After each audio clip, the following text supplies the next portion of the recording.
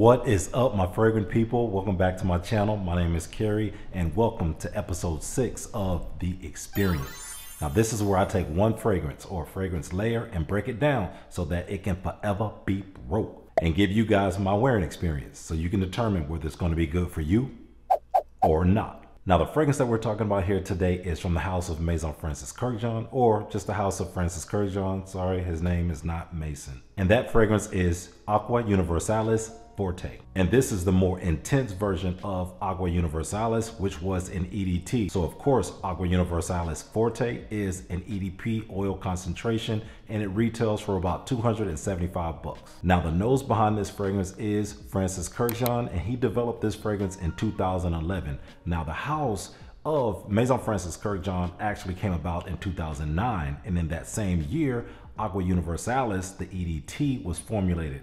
2 years later, we have this one, the more intense version of the EDT, which was the EDP. So let's break down the notes that MFK says that they put into this formula. On the opener, we're getting a nice citrusy blast of lemon and bergamot. In the heart, you're getting white florals, jasmine, and rose. And on the base, we're getting a heavy woods followed up by a nice, smooth, silky musk. So yeah, Kerry, what do we get with all that? So let me tell you guys my experience on what I'm actually getting on this fragrance, guys.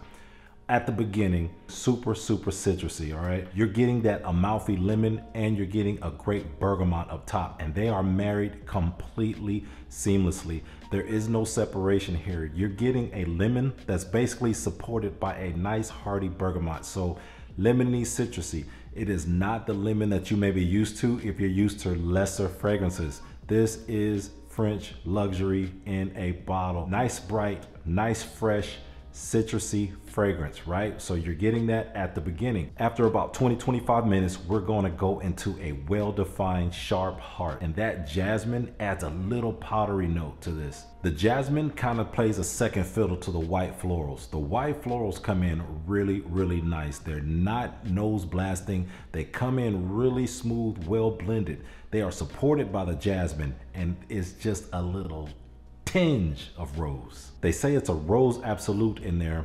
It's a tinge of it, and to me it's not a red rose. It's more of a soft red or maybe even a pinkish rose. So that's why I use the color rose that I do in the breakdown of this. I don't get a super red ruby rose, but it's there, very faint. But if you're used to rose and you've smelled the extract, the oil, you may be able to pick that up here. And after about an hour, guys, this is where we start to get the sunshine through. We start to get why I think they developed this fragrance. You're gonna get a heavy woodsy fragrance that has a pillow of musk on top of it. So the musk to me is very heavy, and it doesn't come in though until the dry down. So you're getting a woodsy fragrance with the musk on top of it. It gives it sort of a nutty note to the musk, and it is very different from what you may be used to. And I am also still getting a bergamot down low. So you're getting a citrusy, woody, musky fragrance that is carrying a very high potential to perform in very high heat. So in my opinion,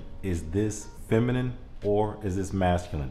I think this is actually universal. It is genderless, but if you're gonna lean a certain way, I know a lot of guys are scared of florals, this is going to be considered feminine, especially on the opener. Now, on the dry down, I do believe this starts to go right back to the middle, even leaning masculine, because I do believe that with the musk and the heavy woods, that I'm getting a good masculine feel. Now, every guy's not gonna get that sense from it, especially if you're really concentrating on the opener and the heart. To me, I'm not afraid of florals, and I can actually rock florals pretty well. So to me, I believe this is right on the gender line. If you want to split hairs and you want to call this feminine, I can see how some people will call it that. But to me, I believe that a man can rock this very well. You need to be confident and you need to like white florals. Now let's talk about when you're going to be wearing this. This, in my opinion, Universalis is not going to go formal.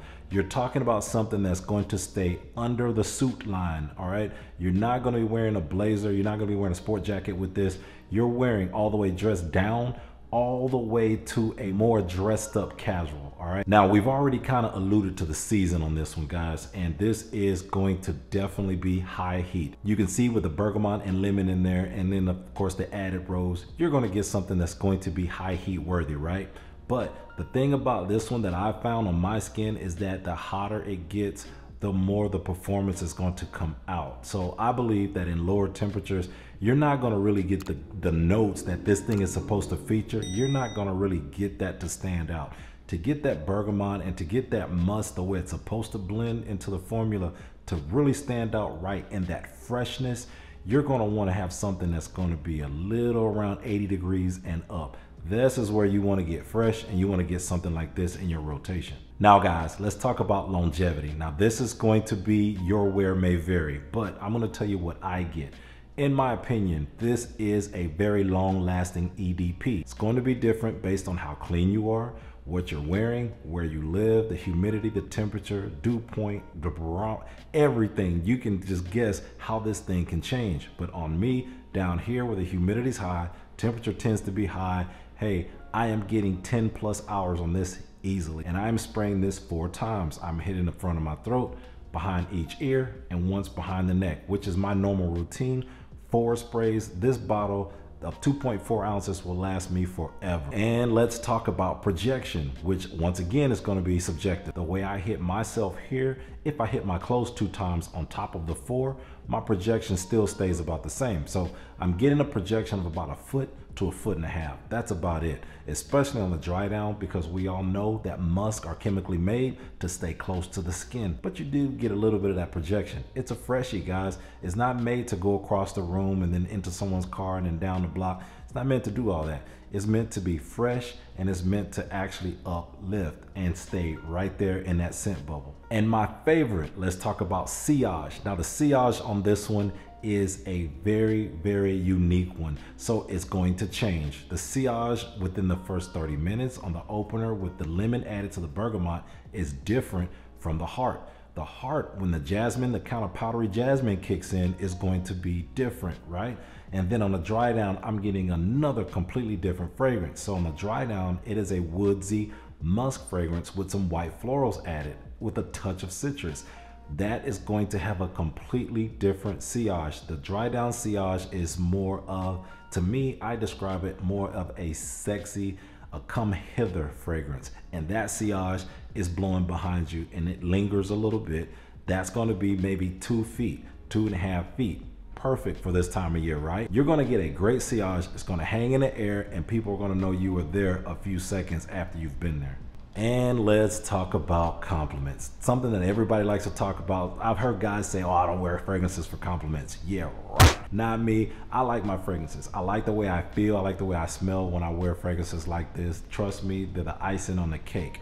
But the compliments, especially when you're actually out to actually attract someone along with your personality and your style, believe me, it then puts the cherry on top of your cake. Compliment factor is going to be high on this one because in the opener, it gives more of that mass appealing lemon and bergamot citrus that most people like, right? But on the dry down, you're going to get something that's going to attract your intimate partner. That dry down, that heavy musk is going to attract the person that's closest to you and the person that you want to stay close to you. So compliment factor, way up there. So guys, you know what this comes down to. I always say, is this fragrance a easy reach daily wear? Is it a weapon, a tool that can be used for a specific hunting reason? Or is this a flop? Is this something I'm just going to be waiting to give to somebody else or resell it or to the highest bidder? So to me, Aqua Universalis Forte is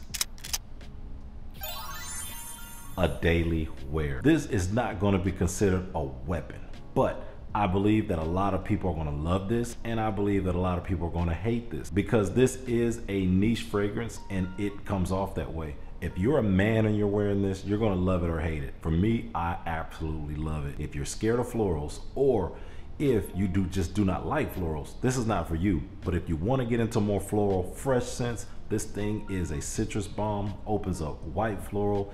It is great for you. If you want to get into citruses and to get into more fresh floral scents, this is the one for you. Laundry fresh, super, super clean, bright, and sparkly.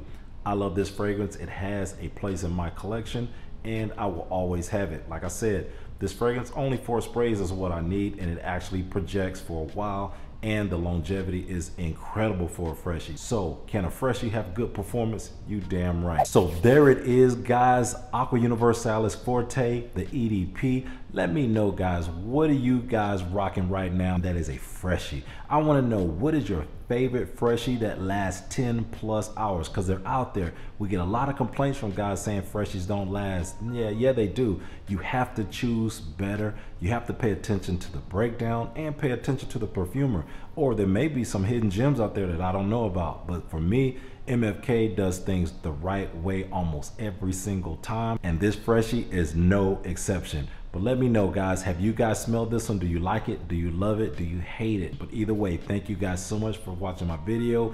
Hit that like button on your way out, and please subscribe if you like this type of content. And until next time, keep smelling good.